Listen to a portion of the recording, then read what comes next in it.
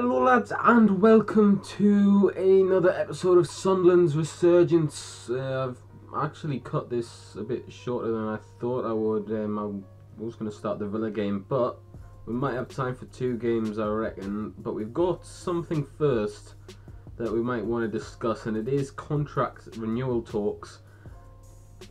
If you watched the series last season, you'd know that I've had a bit of a strange situation as far as my contract's concerned. We've had a bit of a dodgy situation. We'll go on my manager. I'll tell you what it is once again, if I can find myself. There it is. My contract as Sunderland manager, 20k a week. It's not bad, you know. I can't complain really. But we haven't got like a contract date when it runs out. It was meant to only last a year, but then I just stayed on as manager. So somehow now we've got the talks. I want to try and increase this transfer budget though. Like, that's silly. 105, to be fair, it's better than what I had previously, but I'd ideally want a bit more. We'll go on the club finances. You know, overall balance 20 million. We've made £26 million profit this season. I'd ideally want some of that in the transfer budget, but you know what this game's like, it's realistic, and that's probably more than we've got to spend in January in real life. So we will discuss the current vision and see what they say. I'd like to talk about the club's transfer budget, and I'd like to see the transfer budget increased, and I'd also probably want to increase something else. Let's have a look. Request I'd like to make to the board. I'm thinking I'd like to do something else as well. Maybe an affiliation with a club to send players out on loan to. I think that might be decent. Or an overseas. We've already got an overseas partner, if I'm not mistaken. I think we've got a partnership with DC United, if that's what they're called. Could be wrong. Yeah, I think so. Like DC or some Washington team in America. And we've got, yeah, so maybe an affiliation with a club. And alright, they don't. That's fine. I'm probably going to... I don't have any other changes to propose. Right, so they're not allowing anything. They're not allowing anything for us to deal with here. So what we're going to do is I'm going to enter the contract talks, aren't I? Have to. They've offered us a new contract. I don't need, like, I'm happy to take just that much, you know what I mean, and then like another deal. Like, I don't want much wages, if it, you know, I don't want them to be spending the wages on me instead of the club. So, you know, if we decrease that there, then maybe it'll go somewhere else in the club. You can only hope. But relegation wage drop, I'm happy to have that as high as possible. Top division promotion pay rise, low as possible as well. Suggest the terms. 4-year deal for Joe Hay. I'm here for another 4 years at least. But as well as that, I've just realised that it's pretty easy now for them to terminate my contract because I'm not on that much a week.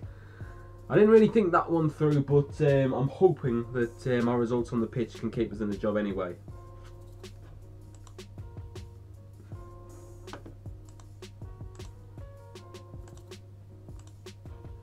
So there he is, Joe here, 37-year-old manager in this game, and I am here for the long run. After two results which I'm not very happy with, I'm going to go through them now. Since we played Blackburn, we've gone through two results, Nottingham Forest and Cardiff. I'm probably still not playing this game against Derby. I'll probably just show you the result at the end of it, just to keep this episode pretty short, because I have now made it pretty long with that introduction. But Derby, we'll play Derby, see what happens, and then, you know, I'll play this game against Aston Villa at Villa Park live. First game after the new contract, 2-1 loss, which ended up with Donald Love at centre half.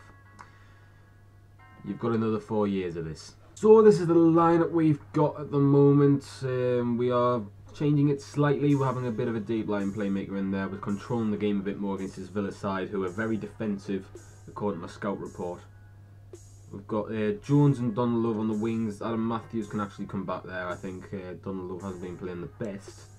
You can see there he's on a 6.8. Billy Jones is actually on a 7.24 with his, so I'm actually going to keep Matthews on the right. We've got McNair and Embleton, the two. We've got McNair's a bit of a playmaker, and Embleton to win the ball high up the pitch. That's the plan, a bit of energy there. We've got Wabby Kazri and Duncan Watmore on either flank, with Lyndon Gooch just behind James Vaughan. Ideally, I'd like to use the pace of Lyndon Gooch to try and get at that back two, especially John Terry, who's, you know, he doesn't seem to be wanting to play really. He's been not good this season. He signed a new contract obviously last season and just hasn't done well. So here's the team. It doesn't look bad at all, really, on paper. You've got Jonathan Kodji, you've got Albert Dormer, both have been alright in this championship this season. Hurahan, they've got loads of players that they had. In fact, I can't see a player which they didn't have already. I can't see any new signings. Maybe that's contributed, I'm not sure. Gives it to McNair on the halfway line, Matthews, Watmore, Gooch, Vaughan. Adam Matthews looking to whip a cross in. He does. He's gone to Gooch and it's tripled over the line. And it must be an own goal because it's the one who's celebrating is Matthews. So James Chester own goal, it turns out, and it just trickled over the line, caught the keeper off guard, and yeah, we're a bit fortunate with that one. He must have gone off the back of him or something.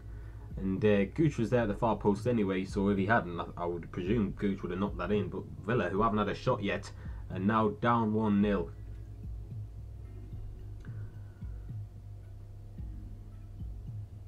They've had the first shot of the game. We've up the corner and John Terry heads away. Jonathan Kodja wins it back, but ELLIOT Embletoton gets the attack and it's headed in.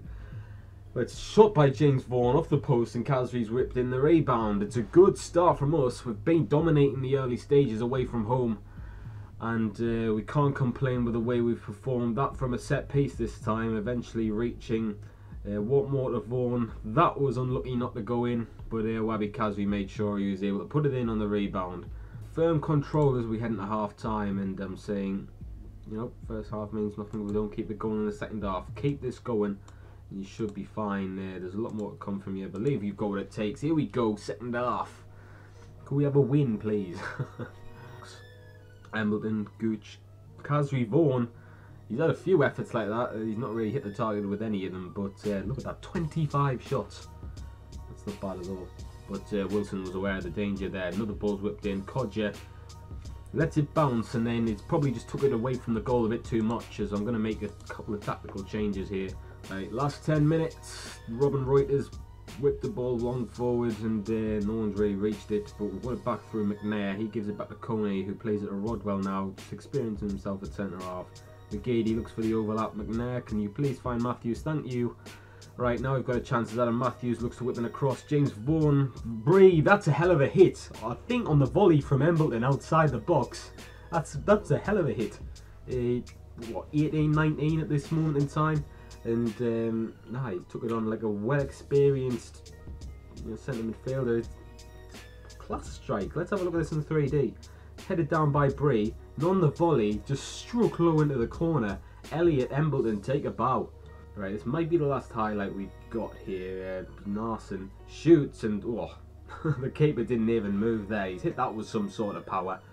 And it was well into the corner as well. So Aston Villa have got a consolation goal here. There's going to be no comeback. There better not be. But yeah, Robin Wright can do nothing about that. He wouldn't have saved it anyway. Finished 3-1. It's finished. And I mean, you look at the stats there. You can't say it was a convincing. You can't say it wasn't a convincing victory. Yeah, we helped it a bit by the own goal, but we did take control firmly. Let's have a look at that ELLIOT Embletoton strike again. As we talk about this result, it's a good result for us. I think the team talk obviously worked, and we finally got a good result in the first time in ages. That'll put us probably back in the playoffs, because we did drop out before this game. But yeah, convincing victory at Villa Park, which we haven't had many of over the years. But yeah, an absolutely fantastic result to cap off this episode. And so it turns out it does put us back in the playoffs. We're now in 5th place, only 1 point behind Blackburn in 7th, who have continued their great rise from the 3rd division. They've really done well to get to where they are in this early stage of the season. They've also got a game to play, so you could see the likes of Hull and Blackburn get into those playoff places by the time we play Hull. So that will actually be a massive game as well, but obviously it's the next game, so I'm not going to play that one. Instead I'll probably play this game against Norwich, so we'll have 4 games in between, and we'll play this game at the end of October against Norwich. So yeah, thank you all for watching. If you have enjoyed this one, a lot of news happening in this one. We have got a new contract at the club, and you should see now, there we go, it does say the year we are contracted until. So, you know, some positive news at least on this series. You don't often see other things behind the scenes, which you probably should. I should probably add a bit more of that, but there's not been much happening. So I'd like to thank you all once again for watching. Stay tuned and see how we do in the next episode. I'll see you later, lads.